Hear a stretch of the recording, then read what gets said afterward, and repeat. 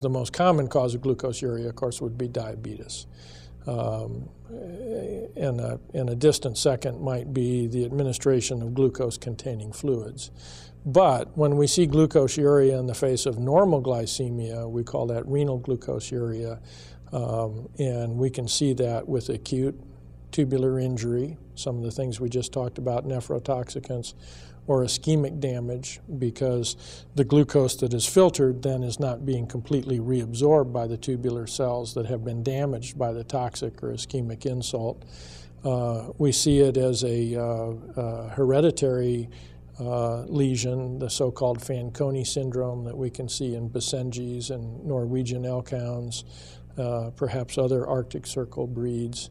And then a relatively recent cause of renal glucosuria are these chicken jerky treats that are produced in China that produce a transient Fanconi-like syndrome. So that would be something historically you'd want to ascertain. Could there be any of these chicken jerky treats in the history?